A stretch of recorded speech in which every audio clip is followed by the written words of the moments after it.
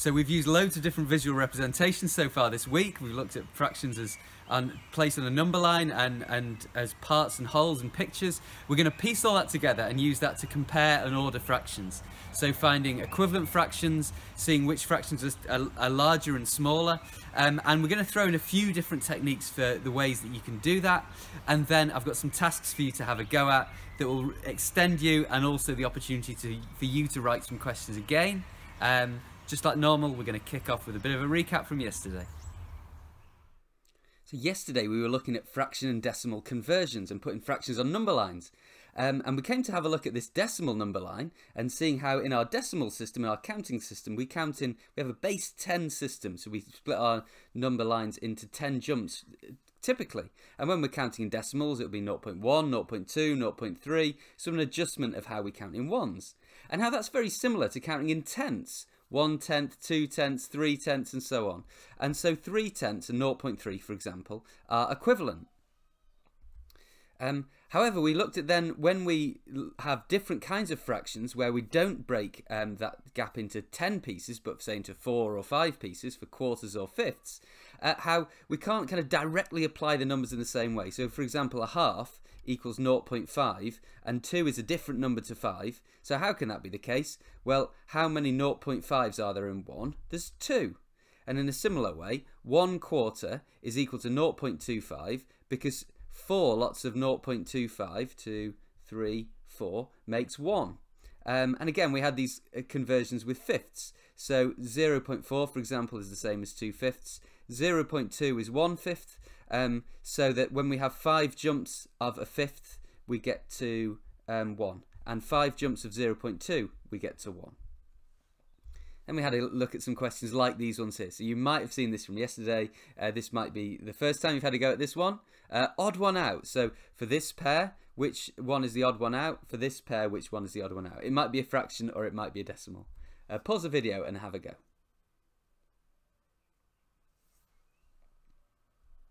Okay, and when you're ready, let's have a little look. So 0.6, 0.35 and 3/5.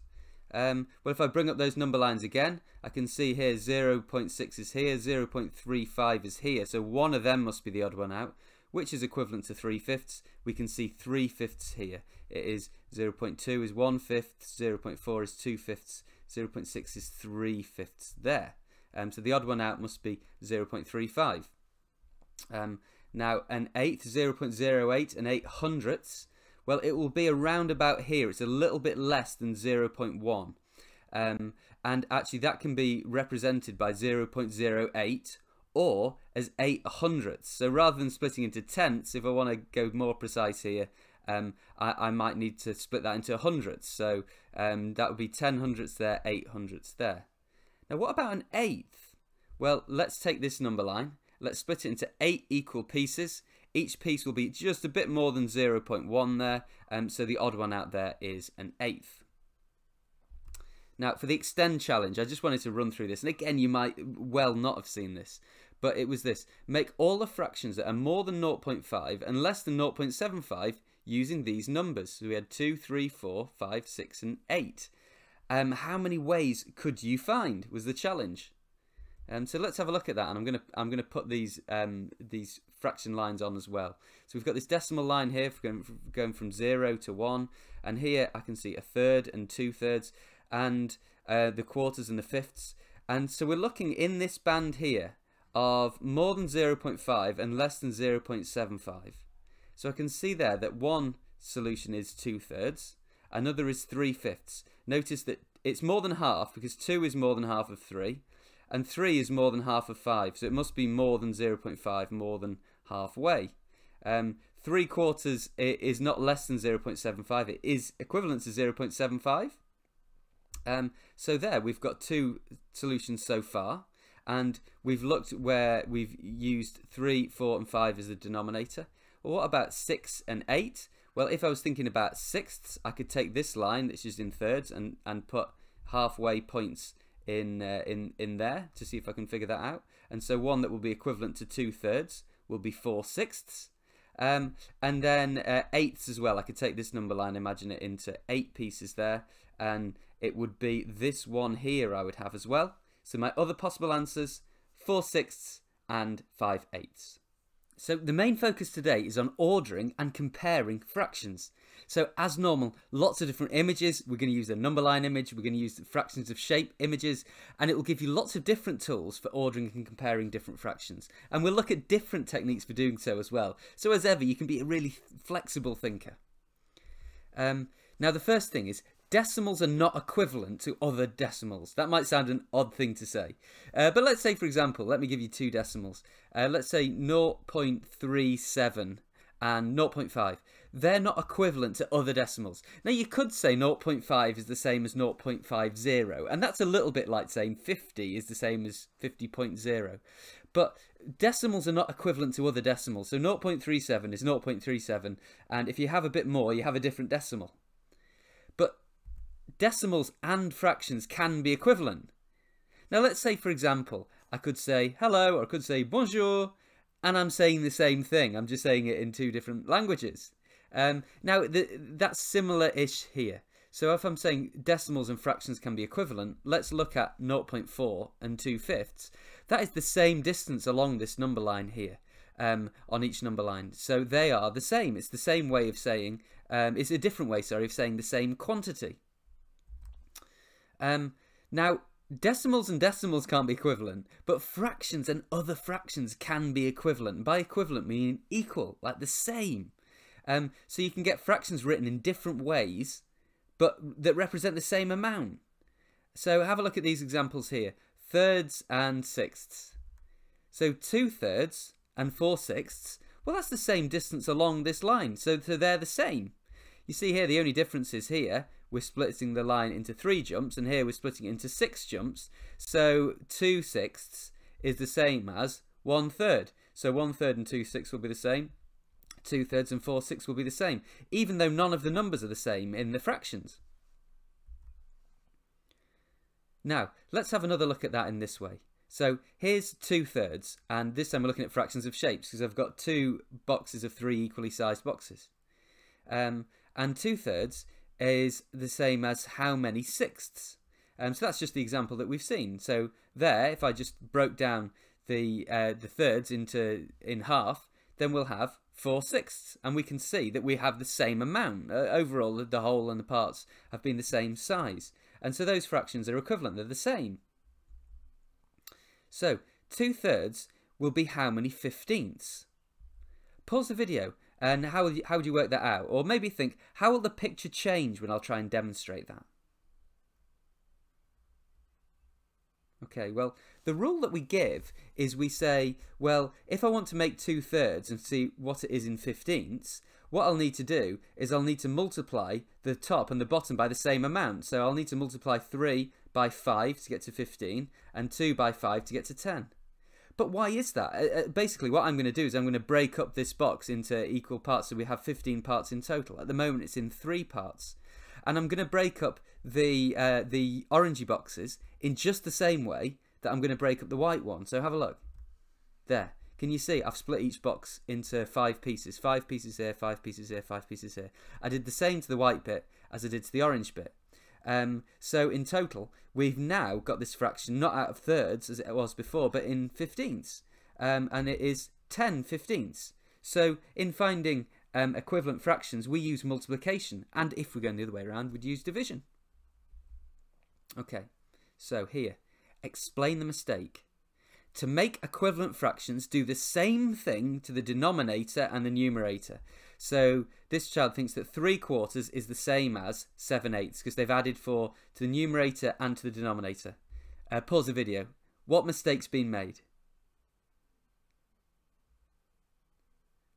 Well, let's have a look, and let's have a look at 3/4 and compare it to 7/8 and to what the answer should have been. So there's 3/4, and we can actually see it's equivalent to 6/8. Because I don't just do the same thing to the numerator and the denominator, but I've got to multiply by the same number. And why? Because this line is split into 4 pieces, and this line is split into 8 pieces. So to work out for quarters how many 8s, I actually have to multiply the top and the bottom by 2. Because can you see it's splitting, it's doubling. Each section is double the number of pieces. And can you see that 7/8 is not the same as 3/4, it's larger. 3/4 is the same as 6/8. They're equivalent. Now, I want to show you a few different ways that you can compare fractions. So we've looked at finding fractions that are the same, and sometimes when we're comparing fractions, we might realise that those fractions are the same. But another thing we're going to look at today is ordering fractions, which are larger, which are smaller. So my first technique is compare the fractions to 0 and to 1. So let's say if I'm comparing a 1/6 and a 1/5, I might think, well, let's compare them to how far away they are from 0. I can see that a 1/6 is a smaller distance away from 0 than a 1/5, so a 1/5 is larger. But equally, if I'm comparing 5/6 and 4/5, they're actually quite a long way from 0. It might be easier thinking, how far are they away from 1? And in a similar way, 5/6 is a 1/6 less than 1, whereas 4/5 is a 1/5 less than 1, and a 1/5 is a bigger jump less. So the larger fraction there will be 5/6. Now, another technique that we can use is finding the same denominator. So let's say I'm comparing 3/5 and 11/15, and I want to know which one's larger. Now, I'm going to show you a picture which will make it clear that actually 11/15 is larger. But here I've got 3/5 and here I've got 11/15. Well, what I could do there is I could think, well, I want to get... Now imagine you hadn't seen these pictures. I could think, well, I want to get this 3/5 into seeing what it would be out of 15. And in that case, I would just need to think, well, I'm going to have to multiply this 5 to make it out of 15 by 3. There. And that will show me that actually 3/5 is the same as how many 15ths? It's the same as 9/15.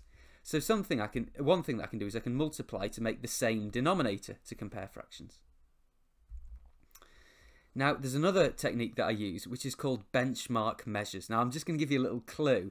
Benchmark measures is about thinking, oh, could this fraction be more than or less than? And we're going to look at this one in a moment, but I just wonder if you could think, which one naturally do you think looks larger, 4/10 or 8/15? And how did you know? Pause the video. Okay, and when you're ready, play again.